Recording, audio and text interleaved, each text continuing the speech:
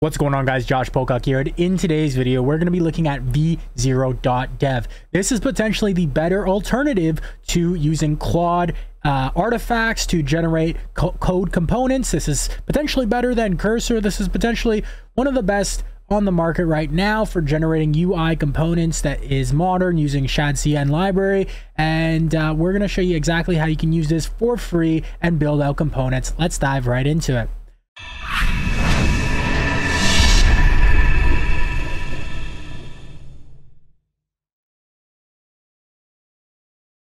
All right, guys, so for those of you who aren't new to this channel, I've done many different videos, especially recently, but even over the course of a while, going over different alternatives to v0. Yesterday I covered Llama Coder, I covered Rapid Pages, I covered OpenUI. There's a bunch, and these are all open source tools and they're free, and you can use your API keys or whatever the case may be. There's different types of ones, but I actually haven't covered v0. And as of, at least from what I've seen with v0 over the last year, just with, any AI model such as Claude, OpenAI, it's improved drastically, right? And I know it was kind of hot. I mean, it's still very hot, but a lot of people were talking about it maybe a while ago. And, but now it's actually a lot better, at least from what I have seen. So this is going to allow you to generate UI, ask questions, debug code, and much more. And what's really cool, what I like it better than Claude Sonnet in some ways, is that it will actually have the code.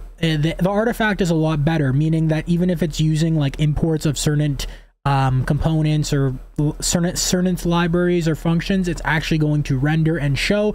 Whereas with Claude Sonnet, certain times when you're trying to render that code in the artifact, it's basically going to say it doesn't have such and such library or import, so it can't show that code in the artifact. It will just show the code, which kind of takes a point away of the artifact. So let's go ahead and use v0. Now, there is a paid plan that you can upgrade to, but as of now, I haven't. I probably will, to be quite honest. It's 20 bucks a month. You get higher messaging limits, but honestly, I haven't even reached a messaging rate limit yet. So this is kind of like, if you haven't been using this, kind of like a diamond in a rough right now. And yeah, so let's go ahead and just test some stuff out. And as you'll get to see as I start generating something right here, let me just say generate a multi-step onboarding form, generate a function. Okay, quick, easy. Let's just do that. All right, and as it's generating, you're going to start seeing that the quality of it is way better than a lot of the other open source ones. All right, so as you can see here, it is it has the artifact right here. We have the preview, the code, and it has a lot more options. So if you don't know, v0 is made by Vercel. If you don't know Vercel, I'm not going to give a whole rundown on Vercel, but yeah, huge company in terms of like deploying your apps and whatnot. So if you are using Vercel to deploy an app into production, then this kind of fits right in. I believe you can install it. Very simple. It's very easily integrated into Vercel's platform. So that's really cool.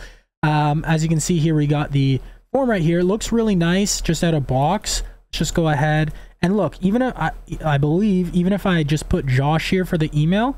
Okay, so I've had it where it will kind of have that validation where you do have to put the at and the .com. So I have had that before, I believe. But as you can see here, we got a full form. Like, imagine how long this would have took you to custom code this. Probably would have took you at least like maybe 20-30 minutes, maybe 10 minutes, depending on how quickly you can do it if you're doing it fully from scratch. But as you can see, we got 5 steps and then a summary right before we submit.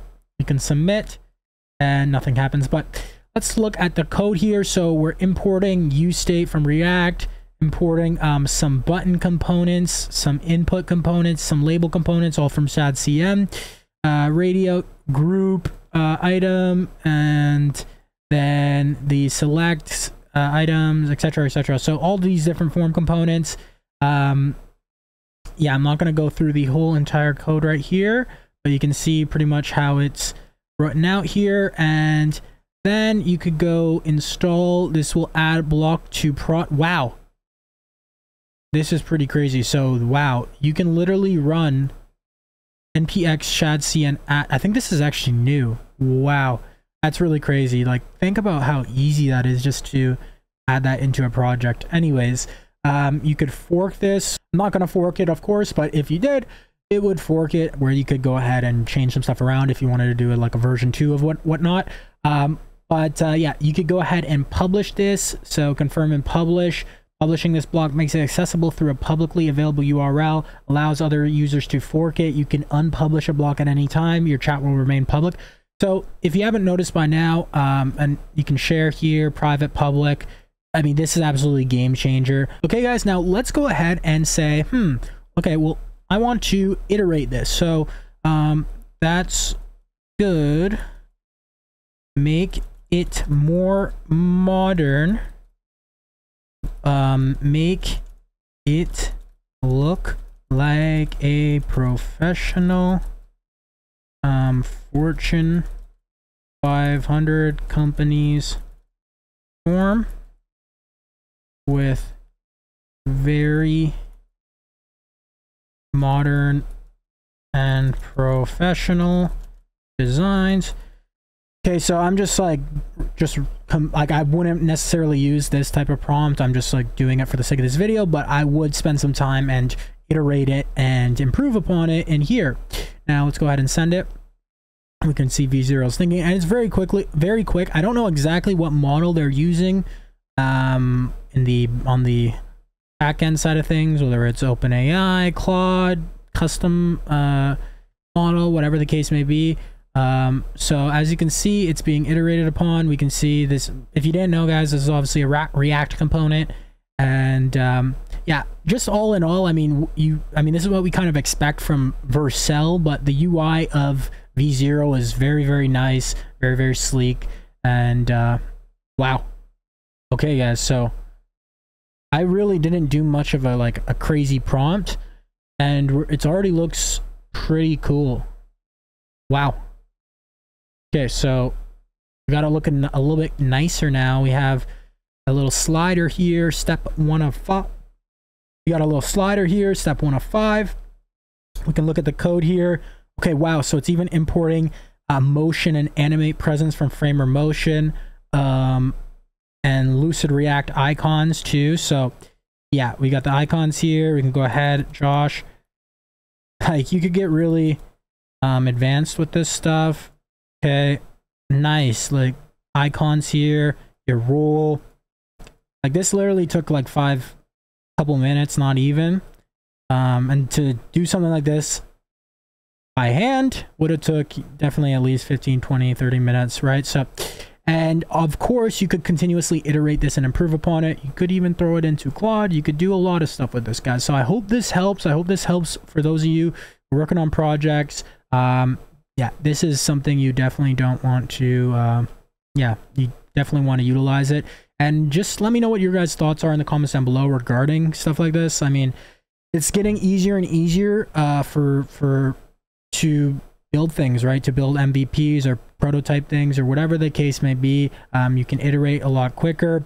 Yeah, the different, I guess, abstraction levels or layers is getting, yeah, crazy with what's happening with AI, and it's only going to get crazier. This is the dumbest AI is ever going to be. We got Claude Sonnet, we got V0. It's pretty insane right now, but I'm just like, for me, I'm just thinking, like, imagine when AI can either, like, we find a new model that works for it, or whether we just have longer context or a different way that they approach things. Like, if it's able to have like all the, imagine having like all the different docs of all the different tool stacks that you're using trained on, and then like you give it like a product requirements doc of what your app's going to be, and it just builds the whole thing end to end. So that's kind of the route we're going, and that's still, at the same time, it's just a start. Like, that's still, it's going to continuously improve. So pretty crazy stuff to think about. So yeah, let me know what your thoughts are about that. If you have any questions about this or anything regarding, or if you have any ideas of different videos or tools you want me to cover, let me know in the comments down below. Also too, guys, if you haven't already checked out our free community, stridecommunity.com, link for that will be in the description down below. Our free Facebook group, free Discord channel. And if you like this type of content, guys, and you're new to the channel, yeah, and you got some value here, definitely appreciate hitting that subscribe button, hitting that like button. We upload videos every single day on AI, automation, business growth, marketing, sales, AI agents, whatever the case may be. I'm going to continuously keep putting out more content, increasing the quality. So yeah, other than that, guys, I will see you in tomorrow's video. Keep hustling, keep grinding, and of course, guys, accelerate your stride. Take care.